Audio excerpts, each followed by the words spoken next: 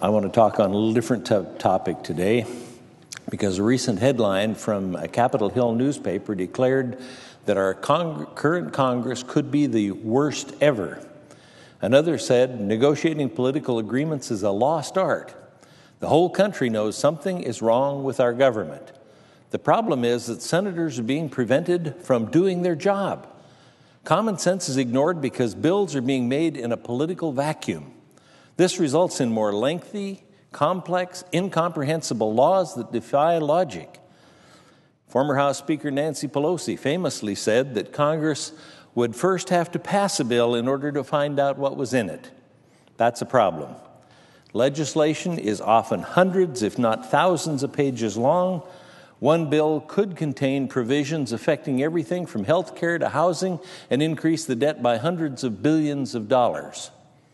I recently introduced a bill with Senator John Barrasso, also from Wyoming, that would take a page from Wyoming State Legislature's handbook.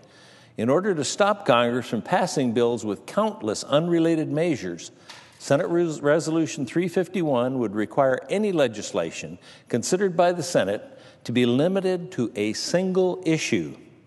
One topic per bill helps you to get things done. It means more understandable and manageable bills. This isn't a flashy concept, but I found people of both parties are receptive to it. It makes sense to them. Change is hard, and those who control the Senate now like the system we have. Most members of Congress have no opportunity to weigh in, and neither does the public directly or indirectly. This is a very tidy arrangement for those who are in power now, especially in the Senate. Nothing is approved unless the majority leader allows it to come up. Dissenting opinions are rarely considered. The majority leader uses procedural tactics to prohibit amendments to improve bills in order to control the legislation and to prevent his party from taking politically difficult votes.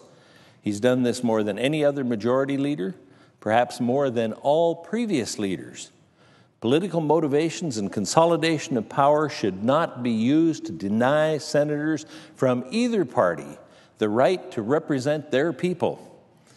Last week, the majority leader used procedural tactics to prevent us from voting on tax amendments important to Wyoming, like a permanent state and local sales tax deduction amendment that was offered by my friend from the other side of the aisle, the senator from Washington. We were also prevented from voting on amendments that would be important to all of us, preventing waste of taxpayers' dollars by stopping the IRS from giving bonuses to the employees who haven't paid their taxes. Amendments were filed by members from across the country. By my count, more than 60 amendments to the tax package were filed by senators from the other side of the aisle. Nobody is being represented by amendments. At some point, we need to actually vote on the issues important to our constituents. And the members on both sides of the aisle who support these amendments need to insist on that. Last week, Politico's huddle claimed Senate GOP filibusters $85 billion tax extenders. But there's really no opportunity to filibuster when debate's cut off before it ever begins. That's what the majority leader did by filing cloture on the tax extenders package. Cloture is a political tactic designed to bring debate to a close after a supermajority of the Senate is satisfied that a matter has received adequate consideration. In recent years, this majority leader has often filed a cloture petition immediately before any debate or amendments, not after adequate consideration. The number of same-day cloture filings has more than doubled compared to when Republicans last controlled the Senate. We aren't even being given a chance to debate, much less offer amendments. That's why I've joined Senator Grassley, Republican from Iowa, in co-sponsoring the End Cloture Abuse resolution. It would amend the Senate rules to prohibit filing cloture until at least 24 hours of debate happen. Another telling statistic is the number of amendments the current majority has blocked from being considered in the Senate. As this chart shows, in 2005 and 2006, the Senate voted on almost 700 amendments on the Senate floor. Since the Senate's been controlled by the current majority, the number has dwindled. in 2011 and 2012 was about 350. Since July of last year, the majority leader has allowed votes on only 9 Senate Republican amendments. In the House, where debate's very limited, very controlled by the majority, in the House, they had 132 votes on Democrat minority amendments. Let's see, the minority here had 9, where it's supposed to be an open debate, the cooling saucer for the country.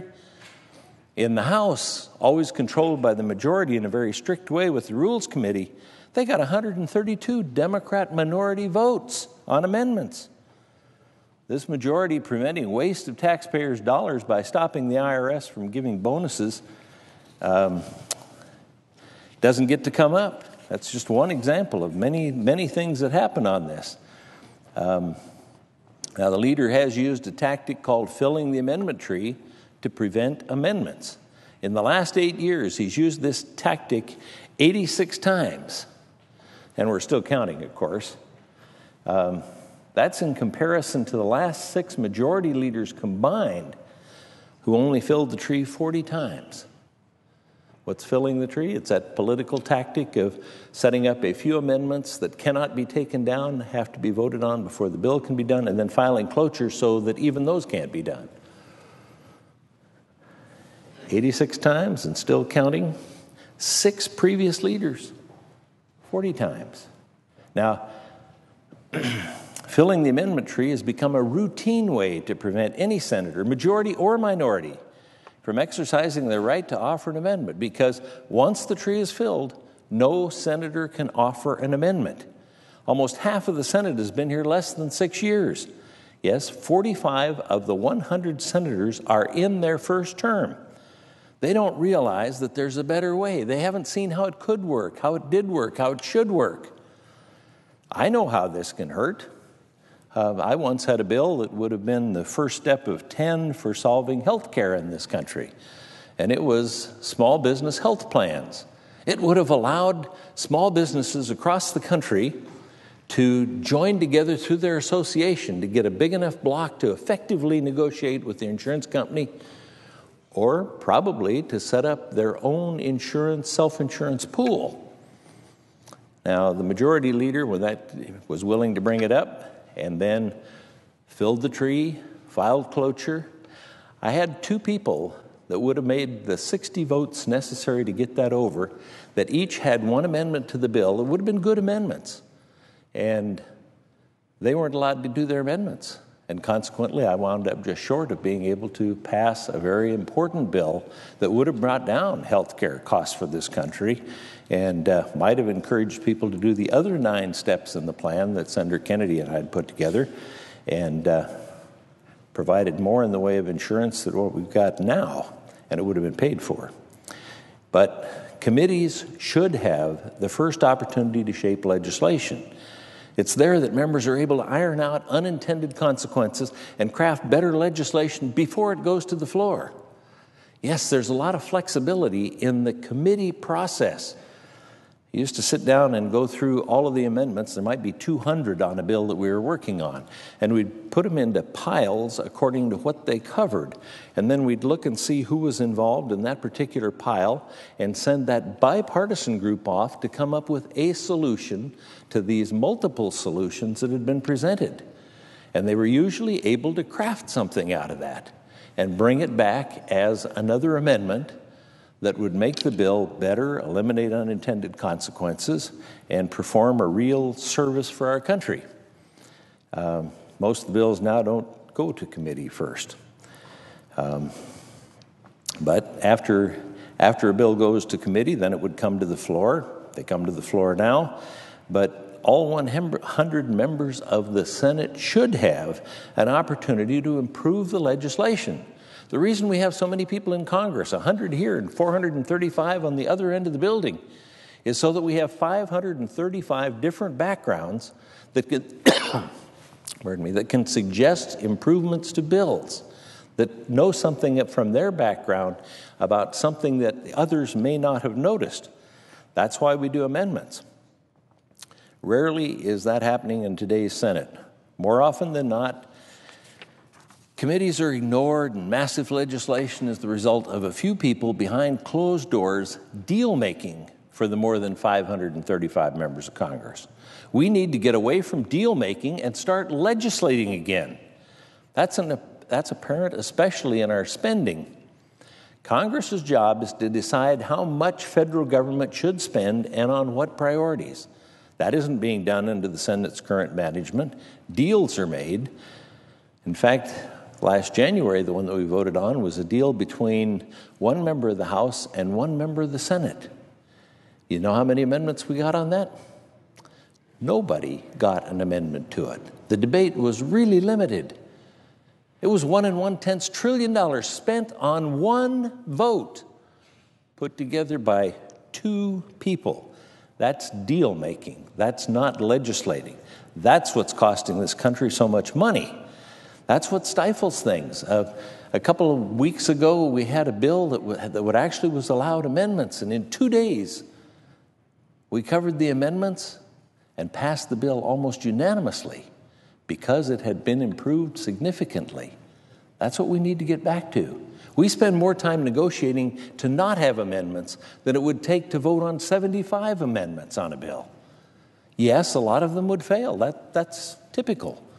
But at least a senator can feel that his constituents have been heard. He just didn't have the votes for it. But they've been heard, and that's what we're missing right now. We are not getting to cover the amendments, and they can be covered relatively quickly. So deals are made, then spending bills are all packaged into one massive take-it-or-leave-it bill, and the deficit's increased. In 2013, the Senate didn't pass a single appropriations bill. There are 12 of them we're supposed to do, starting right after April 15th. We didn't do any of them. We only considered one of the 12 bills on the floor, and that one was shut down because the First Amendment the majority leader didn't like. So he pulled it off of the floor. He never brought it up again, nor did he bring up any other spending bills. Is it any wonder that in January 2009, the total federal debt stood at $10.6 trillion, and now it's over $17 trillion? We don't budget. We don't appropriate. We just deal make. It's never risen so high, so fast in our country's history. Just like keeping legislation to one topic per bill, we should look at each spending bill individually. The committee should be able to look closely at each branch, each agency. That's how it used to work before the power shift. But we can make some changes now to encourage more spending scrutiny. We could switch to a biennial appropriations process. That means once every 2 years for each agency. I've introduced S-625, the Biennial Appropriations Act, and I'm also co-sponsoring Senator Johnny Isakson's version of that legislation. My biennial budgeting bill would require the president to submit a 2-year budget resolution at the beginning of each Congress. Congress would then adopt a budget resolution. Following adoption of a budget resolution, Congress would focus on appropriations bills. Each Congress would debate the defense appropriations bills. However, the other appropriations bills would be split into two groups. The more controversial bills would be debated on the first year after an election, and the 6 easy ones would be done the year before an election.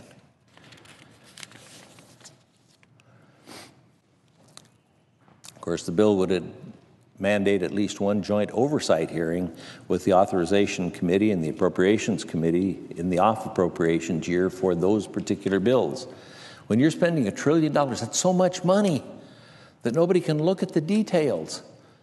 I don't even remember the last time we looked at something as small as $1 billion, let alone $1 million. And $1 million's a lot of money out where I live.